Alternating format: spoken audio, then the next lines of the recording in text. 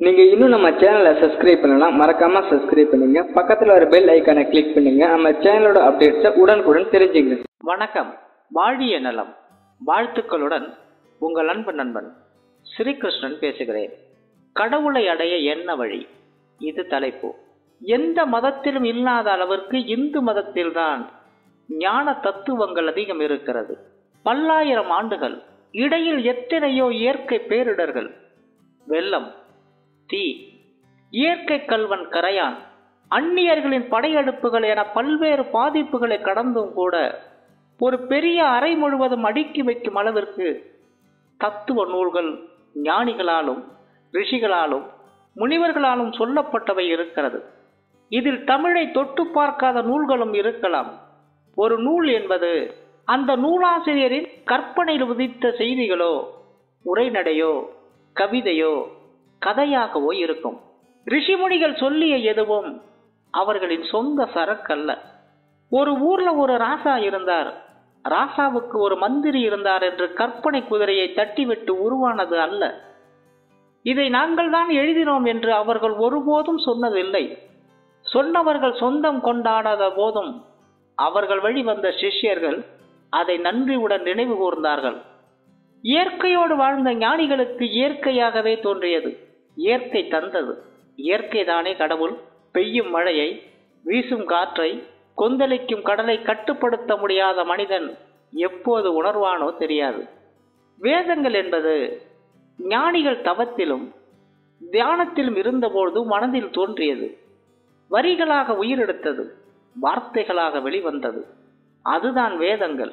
அவற்றை ஓதும் போது இயற்கையின் வடிவமான இறைவன் ஆட்கொள்ளப்பட்டான்.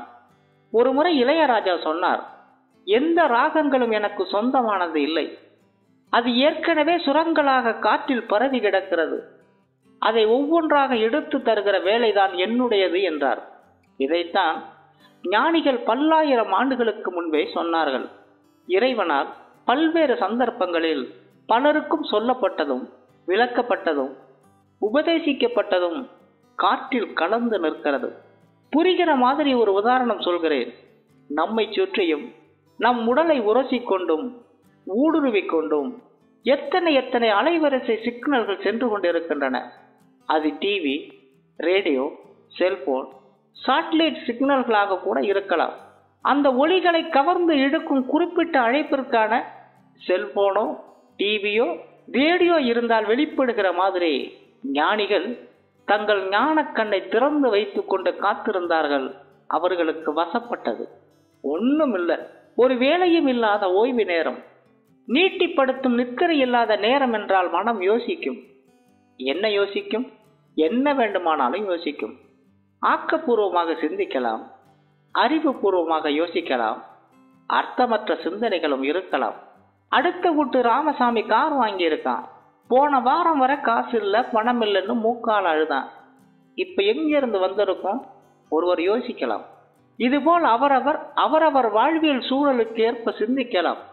கர்ம யோகத்தால் தூண்டப்படும் மனிதனை ஆசைகள் ஆள்கின்றன, எதிர்பார்ப்புகள் இயக்குகிறது. எல்லாமே என்னுடையது என்று சொந்தம் கொண்டாடும் குழந்தைகள் மாதிரி இல்லாமல் தன்னுள் உதித்த தத்துவங்களை பொது நோக்கில் சிஷ்யர்களிடம் சொன்னார்கள். சொன்னது எல்லாம் பாக்கள் வடிவில் இருந்தது. பாக்கள் என்பது இசை, இசை என்பது சுரங்கள், இறை துதிகள் அனைத்துமே பாடல்கள் தான். மந்திரங்களும் இசை வடிவ பாடல்கள் தான். இசைக்கு மயங்காதவர் யார்? தவமாய் தவம் இருந்து பெற்ற பிள்ளை தோல் மீதும் மார் மீதும் தாங்கி சுமந்தவனை பார்த்து வயசாயிட்ல வாய முடிட்டு ஓரமா உட்காரு என்று பெற்ற மகன் சொன்னால் அந்த தந்தையின் மனது எப்படி தவிக்கும்?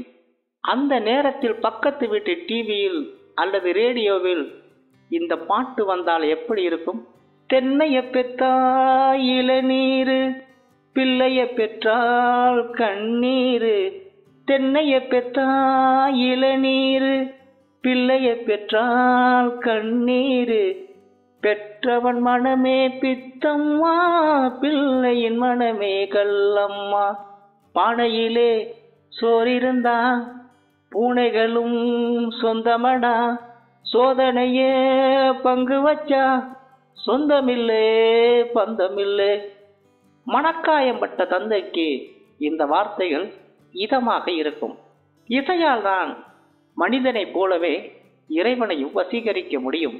அதனால்தான் மந்திரங்களும் சுரங்களாக பாக்களாக இருக்கிறது.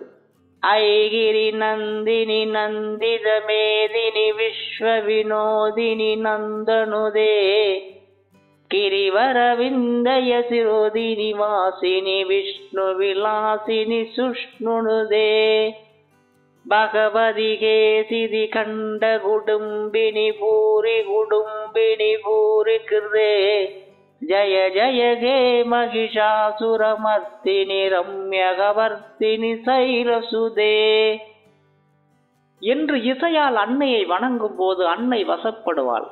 அன்னையின் அருள் தடையில்லாமல் கிடைத்து விடுகிறது. வெறுமனே ஆலயங்களுக்கு சென்று தாயே துர்க்கையம்மா இதையெல்லாம் நிறைவேற்றிக் கொடு என்று பிரார்த்தனை செய்வதை விட மந்திரங்களால் துதித்தால் அதன் மகத்துவம் அதிகம். இதை ஞானிகள் மட்டும் உணரவில்லை. நமக்கெல்லாம் நன்கு பரிச்சயமான ஆழ்வார்களும் நாயன்மார்களும் இறைவனை பாடல்களால் தான் துதித்தார்கள்.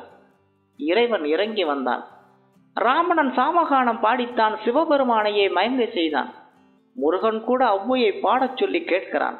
இருக்கட்டும், பொதுவாக வேதங்கள் எல்லாம் மனிதனை துறவரத்தை நோக்கி துரத்துவதாக ஒரு மாயத் தோற்றம் இருக்கிறது. குடும்பத்தை உதறி தள்ளிவிட்டு காவிகட்டு சந்நியாசம் போ என்று சொல்வதாக பலர் நினைக்கிறார்கள். அவ்வாறான எண்ணங்கள் தவறு. வாழ்க்கையை வாழு, நேர்வழியிலும் நேர்மையான முறையிலும் என்பதுதான் பல்வேறு தத்துவங்களாக விரிகிறது. ஒரு மனிதன் சக மனிதனை துன்புறுத்தலாமா? உன்னை போல் உணர்வுகள் உள்ளவன், உடல் உறுப்புகள் உள்ளவன், பந்த பாசங்கள் நிறைந்தவன், உன்னிலிருந்து வேறுபட இன்னொரு உருவமாக காட்சியளிக்கிறானே தவிர மற்றபடி உன்னை போல் ஒருவன்தான். அவனை நேசி என்கிறது. ஒவ்வொரு மனிதனும் இந்த உலகத்தையே மாற்ற வேண்டும் என்றுதான் நினைக்கிறார்கள். ஆனால் ஒருவர் கூட தங்களை மாற்றிக்கொள்ள வேண்டும் என நினைப்பது இல்லை. அதுதான் சிக்கல். சரி, நேசிக்கலாம். அது எந்த அளவிற்கு? அதற்கும் ஒரு எல்லை இருக்கிறது. அன்பே சிவம், அன்பே கடவுள் என வாழ்கிற ஒருவனை நோக்கி உன்னை கொல்லாமல் விட மாட்டேன் என ஒரு கூர்மையான ஆயுதத்தை எடுத்துக்கொண்டு ஒருவன் ஓடி வருகிறான். வருகிற வேகத்தை பார்த்தால் வெட்டாமல் விடப்போவதில்லை என்று தெரிகிறதா? அப்போது அன்பே சிவம், அன்பே கடவுள் என்கிற தத்துவ போதனைகள் தேவைப்படாது. அது உயிரை காக்காது. அதே நேரம் உன்னை காப்பாற்றிக் கொள்ள நீ கத்தியை கூட ஏந்தலாம், தவறில்லை. தேவைப்பட்டால் அவனை கத்தியால் குத்து என்பதுதான் தத்துவம்.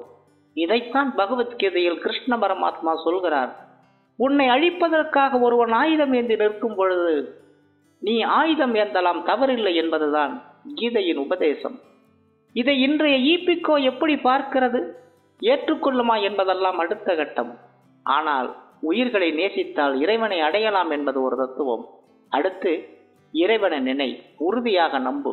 அந்த நம்பிக்கை எப்படி இருக்க வேண்டும்? என் புருஷ மேல எனக்கு நம்பிக்கை இருக்குங்க, அவர் என்னை ஏமாற்ற மாட்டார் என்று சொல்கிற மனைவி சில பல ஆண்டுகளில் அந்த நம்பிக்கையை மாற்றிக்கொள்ளலாம். என் நண்பன் என் வளர்ச்சியில் அக்கறை உள்ளவன், அவனை முழுசா நம்புறேன் என்று நட்புக்கு இலக்கணம் வகுத்தவர்கள் கூட அவன் இப்படி செய்வான்னு நான் எதிர்பார்க்கலை என்று தங்கள் எண்ணத்தை மாற்றிக்கொள்ளலாம். அதை விடுங்க, நம்மை விட உற்ற நண்பர் யார்? என் மேல் எனக்கு நம்பிக்கை இருக்கு, என்னால் சாதிக்க முடியும், செய்து காட்டுவேன், வாழ்ந்து காட்டுவேன் என்று சொல்கிறவர்கள் கூட அடுத்தடுத்த தோல்விகள், ஏமாற்றங்கள், எதையும் சரிவர செய்ய முடியாத சூழல் வந்தால் சோர்ந்து போகிறார்கள். நமக்கு ஆகாது, நம்மால் முடியாது என்கிற முடிவுக்கு வருகிறார்கள். இது போன்ற நம்பிக்கைகள் இறை வழிபாட்டிற்கு ஆகாது. இரவு படுத்தால் காலையில் எழுவோம் என்பது நம்பிக்கை. அந்த நம்பிக்கையை போல் இறைவனை நம்பிக்கையோடு நினைக்க வேண்டும்.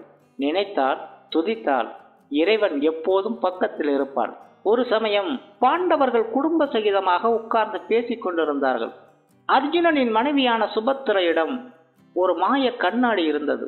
விட்டலாச்சாரியார் படங்களில் எல்லாம் மந்திரவாதியோ சூன்ய கிழவியோ ஒரு கண்ணாடிக்கு முன்னால் நின்று ஓம் காளி நீலி சிம்பளக்காச்சு என்று சொன்னதும் கண்ணாடியில் எதிர்முனை சம்பவங்கள் எல்லாம் தெரிகிற மாதிரி அந்த கண்ணாடியின் முன்னால் யார் வந்து நின்றாலும் அவர்கள் மனதில் நீக்கமர நிறைந்திருப்பவர்கள் யாரோ அவர்கள் உருவம் கண்ணாடியில் தெரியும்.